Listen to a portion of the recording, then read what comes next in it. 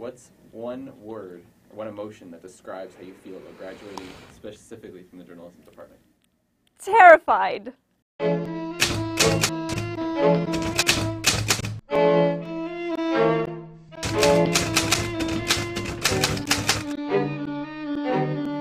Graduation is supposed to be a happy time. I'm sure the gown and cap ceremony will be fun, but what happens after? 50 of us are graduating from the Concordia Journalism department this year. Last year, only a handful got full-time jobs upon graduation. The party will be fun, the confetti will fall, and the pictures will be cherished forever. But what happens when the fear sets in? I sure hope to become a journalist. I'm on CTV's website, CBC's website, Astral, Chorus, Media Job Search Canada, Jeff Gollin. Did I mention Chorus? Right now it's kind of demoralizing actually because I can see other people in my peers getting jobs, getting internships, getting all these great opportunities, and it's not for lack of trying on my part. Maybe I'm just not cut out for it. I came into this program thinking all I wanted to do was journalism.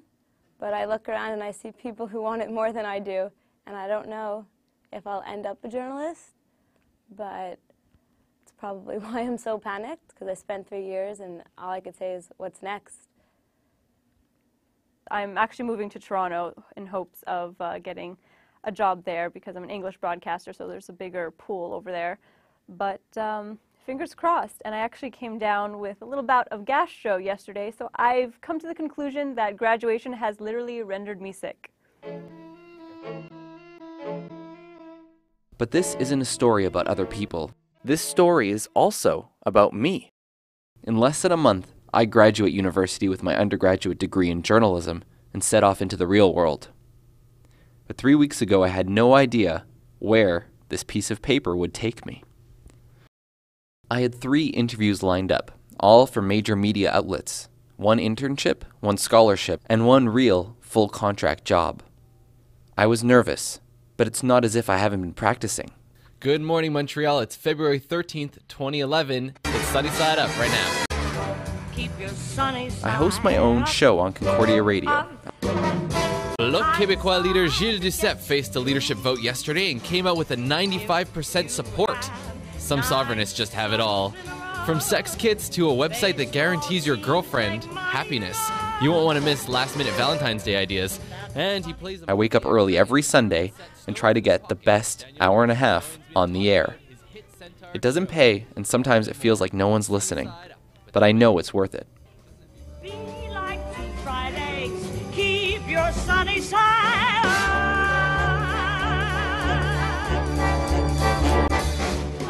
You know, had I graduated last year, it would have been nothing but trepidation. I looked at all my friends who graduated when I was supposed to after 4 years. And, you know, every time I talked to them, it was just panic. You know, they were just consumed by anxiety.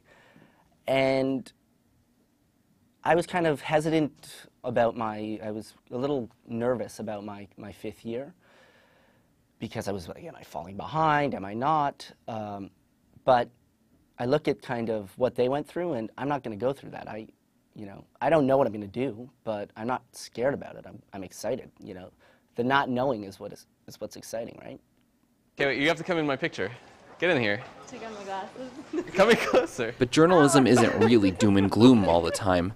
In fact, I usually have a lot of fun. Kim and I have been friends since the first day of school. Don't even ask. We're both preparing reports for a science show for our advanced TV class. No comment. And today, I was her cameraman. In between classes, Kim and I dash over to the Montreal Association for the Blind.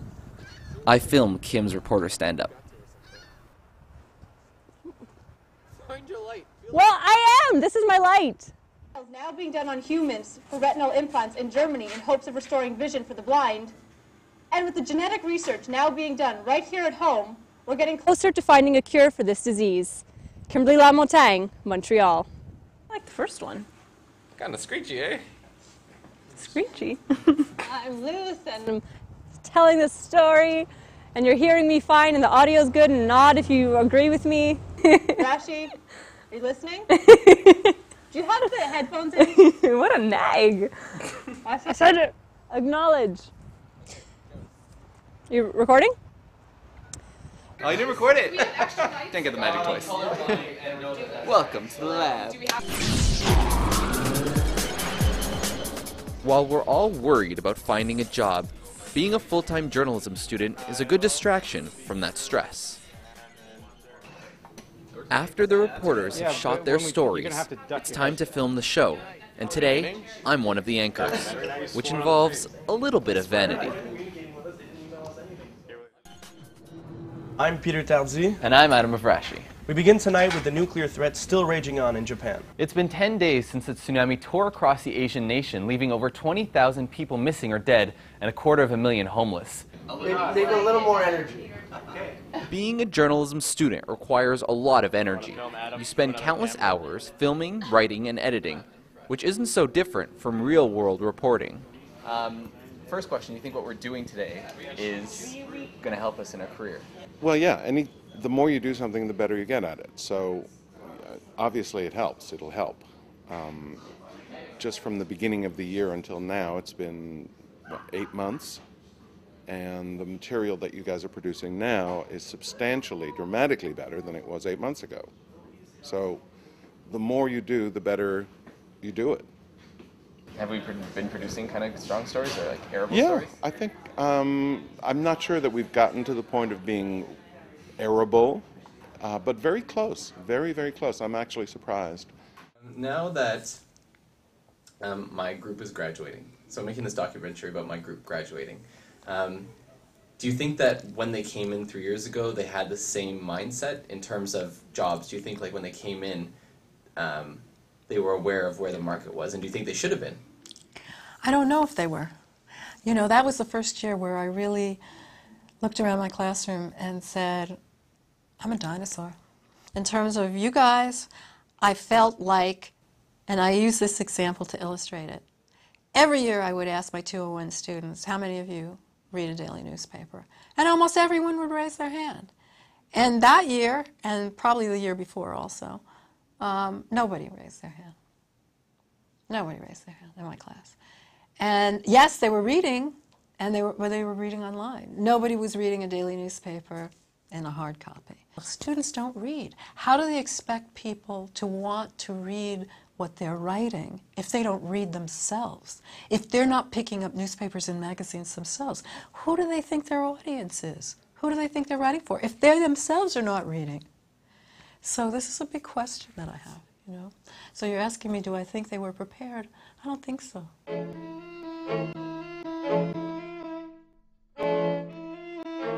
Gladwell's idea of the 10,000-hour rule. Apparently, if you try for 10,000 hours at anything, you'll get a job. And I figure at this rate, I'm probably getting close to having paid off at least a good chunk of that debt. So hopefully, you know, there's a payoff in there for me. Justin Giovannetti is the editor-in-chief for one of the university's student-run papers, The Link. On top of classes, he writes articles and oversees editorial content, but he doesn't have a job lined up yet. What emotions do you feel when you think about graduating? Unemployment. For the most part. No, I'm not that scared. All our students who want to be journalists are journalists. All of them. It's a matter of desire and wanting. The jobs are there.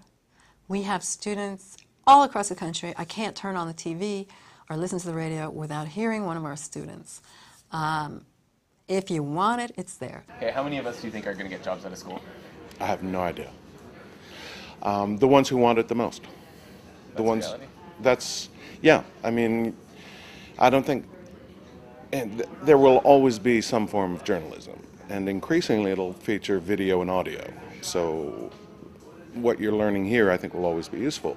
My experience from when I was in journalism school was that those who really wanted to be journalists became journalists. I'm going to Banff. I just recently found out that I got accepted into the Chorus Entertainment Radio Work Study program, and from May 16th to August 19th, I'm going to be covering their music festival over in Banff. with the BAM Center. I'm very excited. Kim is the 7th person out of 50 undergraduates to land a paying summer journalism-related job. 4 students got internships at the Montreal Gazette, and another has a job logging tapes for CBC Local. The last person on that list is me. I got the call from CBC, and in May I'm off to Toronto and Vancouver. I'm nervous, but I'm also excited. I just feel like there's so much out there for me to see. There's so many things that I want to do. And I just need to, get out there and just explore the world and just see what there is that I can grab onto. I think I'm going to be okay. I think I'll be fine.